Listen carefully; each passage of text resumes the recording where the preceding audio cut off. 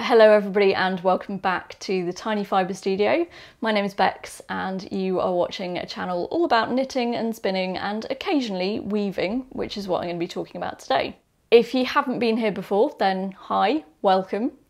Grab a seat, grab a beverage, and this is one of my project diaries, which is my way of documenting the projects that I create all the way from start to finish and imparting, hopefully, my experiences and the mistakes that I've made and that I've learned from, so that hopefully you can learn from the mistakes without having to make them yourself. So this project was my first proper weaving project, by which I mean it was the first one that any degree of planning went into.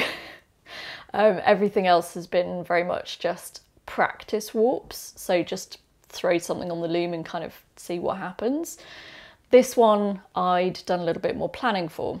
It was based on a project in Handwoven Magazine's January-February 2020 issue, which was a set of waffle weave bath mitts designed by Amy K. Schneider. I am a big fan of waffle weave and I thought this would be a good first project. Incidentally, if you're not already aware, at the moment at least, as of recording this in April 2020, you can subscribe to Handwoven Magazine either directly through their website or through the app. And I did it through their website. You can subscribe month by month and you get access to every single back issue of Handwoven Magazine, which is insane. I had a lot of fun going through the 1970s editions. Anyway, this particular project was originally done in 6-2 cotton, which doesn't seem to be particularly accessible in the UK. The nearest I could get was 5-2 cotton, which Ashford and I think several other manufacturers produce. So I managed to get some of that from Weft Blown. And the only colour that they had left in 5-2 cotton that would in any way go with my home aesthetic was Celosia Orange. To explain just a little bit, I have quite a mid-century aesthetic in my house, so orange and kind of other 70s colours can actually integrate fairly well. The loom that I used for this project is my Louet Erica 4-shaft loom. This is the 50cm wide version, and I do have some extra heddles on that. The 4-shaft version of the Erica comes with 200 heddles. I think I've got a total of about 500 on there now. I just kind of added as many as I thought I would need for the tightest set that I thought I would ever use. So that is a little bit of an introduction to the project, so let's get weaving. Those of you who've been watching the channel for a while might remember that I do have a Kromsky Harp rigid heddle loom, and that comes with these pegs which fit into the holes on the back of the loom so that you can use it as a warping board, which is very handy. I'm not using it as a loom at the moment, so until I get a proper warping board, this does the trick. It's not the most sturdy warping board in the world, so I'm sure I'll see the difference once I get a proper warping board, but for now it will do the trick. There are a couple of things to look out for if you're going to be using a harp as a warping board. First of all, I've taken off the heddle block. You can see where the wood is a little bit lighter, that's where the heddle block normally goes. The reason I took it off is the last time that I warped on this, I kept finding that the heddle block was kind of getting in the way when I was winding the warp. So I've taken that off. That's really nice and easy to do, literally just unscrew it, very easy. You need to make sure that the pegs are really firmly pushed into place so that there's as little flex in that setup as possible. And I've also tied a piece of cotton around the plate that stops the hinge from opening, because there's going to be quite a lot of pressure building on this side of the loom, and that's also the way that the loom folds. So I don't want it starting to fold while I've got a warp on it. That would be disastrous. So I've measured out my guide thread, I've got that in place, and that's cut to the length that I want my warp to be. I've also figured out which route to take on the warping board, so now all of these extra pegs can come out. Now I did the maths for this project using the online weaving calculator, which I'll link to in the description. And I just played around with a few different options, a few different lengths and widths of fabric until I got as close to using up all the yarn as possible. I will admit that having the warping board on the floor isn't an ideal scenario. I've actually got some ideas about how to use the ladder axe shelving in here to hold a warping board. I think the large shacked warping board is almost exactly the right width to be clamped to the ladders. So that would be really cool if that works. So I'm going to try that. But at the moment, in a pinch, it works just having it on the floor here. I just wouldn't want to be winding a massive warp on here. I was kind of struggling to find a way to make this cone unwind properly off the side of the cone. So I'm using my Acreworks Lazy Kate, one of my favourite spinning accessories of all time, I think, to hold the cone of thread on half of an Acreworks bobbin. Even when I'd done that, I was finding that the thread kept wanting to unwind off the top of the cone. So I've just got the thread going through a Tensi tamer, which is part of the Lazy Kate setup, to keep it unwinding off the side of the cone instead of trying to unwind off the top.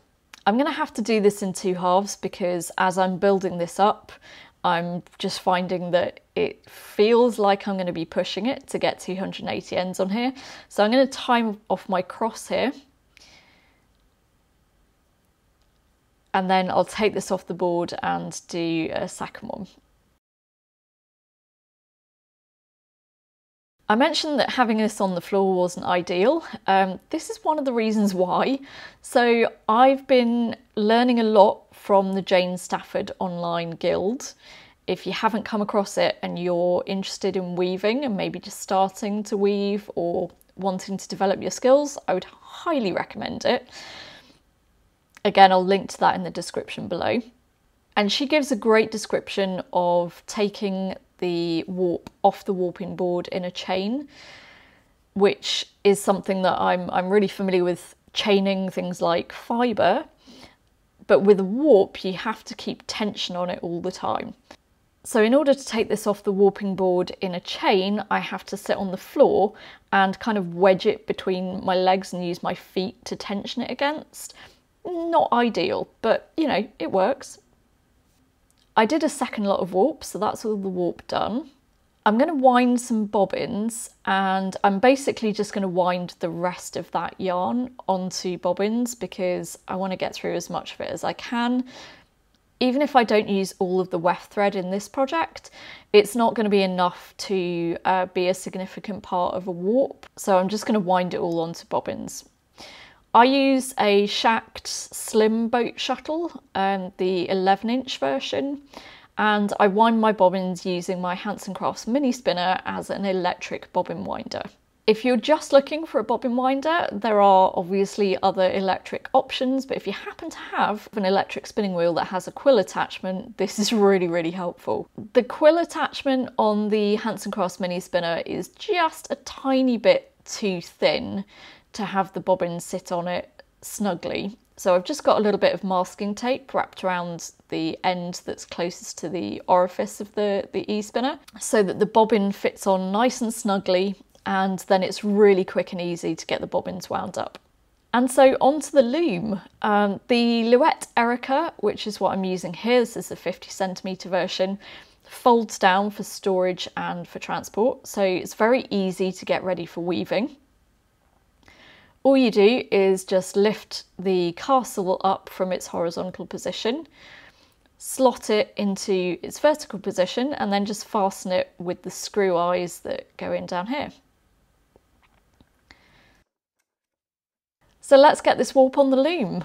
The eagle-eyed amongst you might notice that I am making my first beginner error here because I forgot that there should be 2 least sticks instead of just 1. In this part of the process, the least sticks are keeping the cross organised, and because the warp rod was already doing that, it wasn't immediately obvious that I was missing something. I did notice while there was still time to correct my mistake though, so I was able to just feed the second least stick in next to the warp rod, and I've managed to pick all the threads back up in the right order, but you know, mental note for next time. Here I'm spacing the threads out across the raddle, which keeps the threads organised as they're wound onto the loom, and it keeps them spaced out correctly. Louet looms have a built-in raddle, which is quite handy. Others, it's a separate piece that you kind of clamp onto it.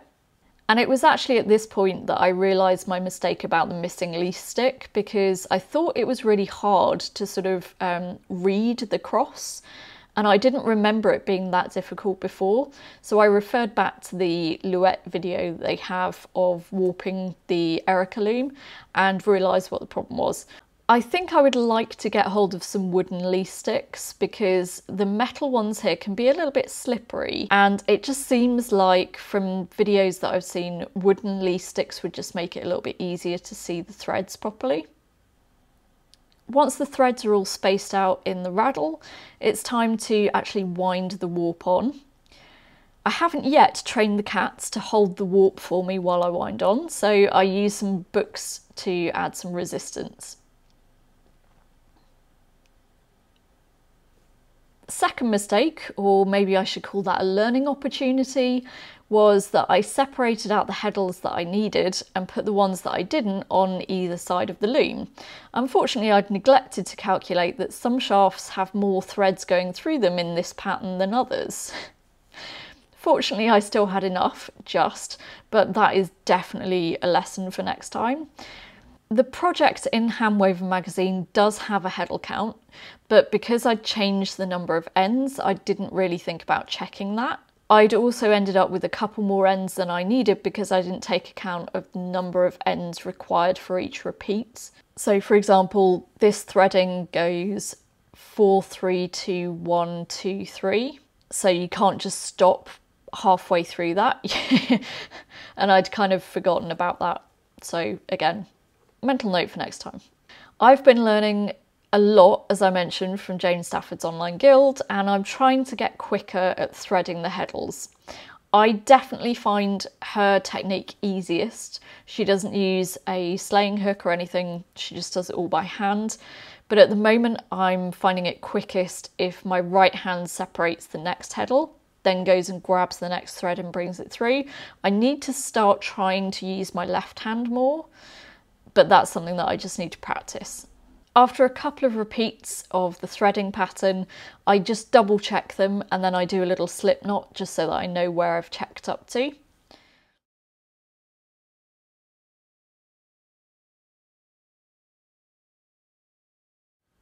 And then we're on to sleighing the reed. Because of the way that the Erica's reed is made, you can sort of flip it forwards like this and almost just kind of drop the threads through. This project is slayed 2 ends per dent in a 10 dent reed, and I think this is the first time that I've done more than 1 end per dent. I didn't record the process of tying onto the apron rod, but essentially because I was playing yarn chicken with this project, I kept the knots really short and resorted to having to use interchangeable needle grips to help me grab the ends of the yarn to tension the knots. Lesson learned, honestly. In this case, yarn chicken is not worth the hassle. Just a quick little check to make sure that the sheds were clean and I hadn't sort of misthreaded anything, and then I was on my way. The hope was that I could get 2 hand towels out of this warp, but I did have a plan B up my sleeve if I needed it. Each of the hand towels starts and ends with 1.5 inches of flat weaving for the hems, and then it goes into the waffle weave. This was when I realised that I hadn't taken account of my yarn substitution when I did the maths for this project. And this meant that the set was too dense and I couldn't get anywhere near the number of picks per inch specified in the original project.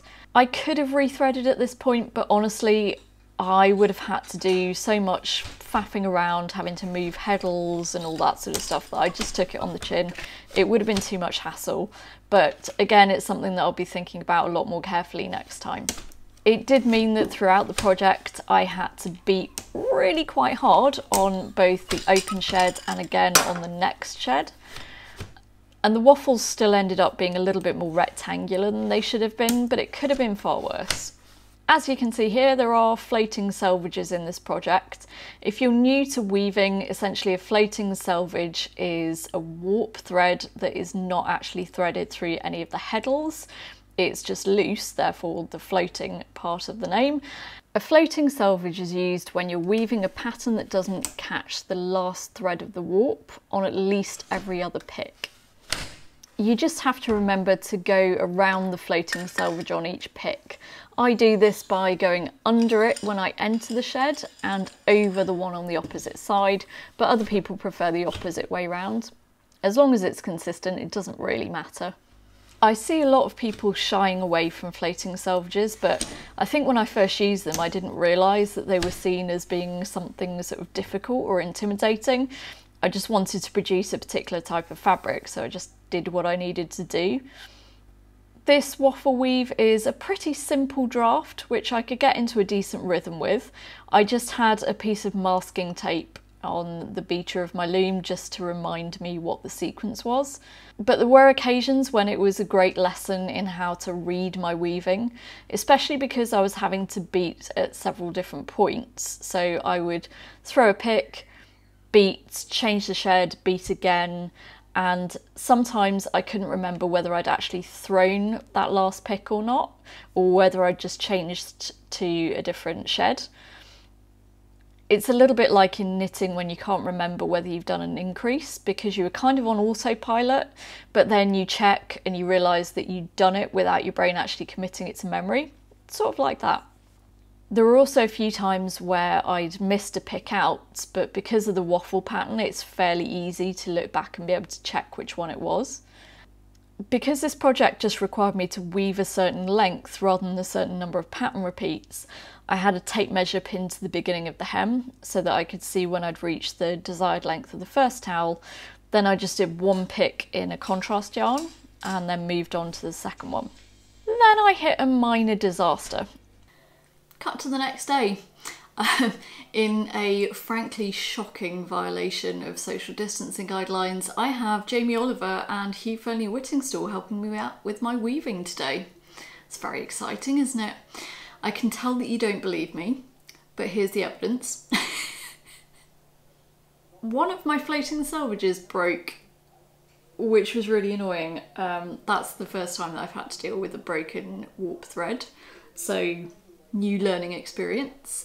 But yes, Hugh and Jamie are currently weighting that floating selvage down. As I got close to the end of the warp, it became fairly clear that I was not going to get two equal sized towels out of this, although I still had quite a lot of weft yarn left, so I just wove as much as I possibly could. Having cut it off the loom, this is the fabric that I'd produced. One piece which was a suitable size for a hand towel, for my dinky little hands anyway, and one piece which, if I cut it down the middle and then folded it in half, would make 2 bath mitts. So now onto the sewing. I should mention that my sewing machine has not been out of its case since I moved house, and that was about 2.5 years ago, so it's been a while. I'm a little bit rusty with sewing, but fortunately my sewing machine was not rusty. First, I sewed a fairly small zigzag stitch down each side of the contrast thread that separated the two pieces so that I could cut them apart. Next, I worked on finishing the hand towel, so I hemmed it with a folded 1/2 inch hem.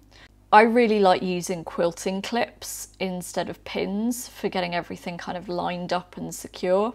This is where a walking foot or adjustable pressure for the presser foot would have come in really handy, but I don't have either of those options at the moment. So that's the towel done. Now onto the mitt.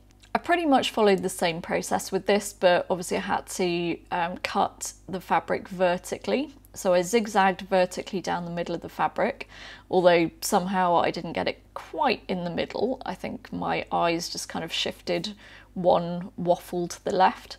I then cut through them to separate it into 2 pieces of fabric. Then I just hemmed them, folded them with the right sides together, seamed them down each side, and turn them right side out again. So here they are. This is the finished products. So I've got my hand towel. These haven't yet been washed, so I'll take some photos and put those in at the end of the washed version. But I am pretty happy with those. Like I say, for me, this is a decent hand towel size. I can reach both sides of my hand with them. There are a couple of mistakes in them, but they're not massively obvious. There is one here where I can see that it only has, it's got, I think, the number 1 shaft. That pick is missing, but it's fine. It blends quite easily with the rest of the project, so you don't really notice it. Reasonably pleased with my hemming skills, given that obviously the waffle weave kind of draws in more than the plain weave. So, you know, the ends kind of stick out a little bit, but considering, it's actually not too bad. And then the other 2, as you saw, I turned into bath mitts. Again, the right size for my little hands. Yeah, really happy with these. The project does suggest that if you have an inkle loom, then you could do some little hanging tabs for them. I don't have an inkle loom yet, but I do have a little bit of the yarn left over. So it might be that I actually kind of retrospectively add some hanging loops at some stage later. So yeah, there you go. That is the end of that project. I hope that that was useful to you in some way. I hope that you learned some lessons from that maybe, or just reaffirmed the the information that you already knew. There are definitely some mistakes that I learned good lessons from in that project, and ultimately I've come out of it with usable pieces, which is really good and really exciting for me. So I hope that this was useful for you. If you enjoyed this video, please do leave it a little thumbs up, comment and subscribe. All of those things really help the channel. It helps me to know that I'm getting content that's right for you, but also it helps other people to discover this channel, and that might be useful to them as well. So if you'd like to find me in between now and the next video, I'm on Instagram as Tiny Fibre Studio, and on Ravelry I'm Ibex. Thank you so much for watching. Hope this was useful, and I will see you again soon.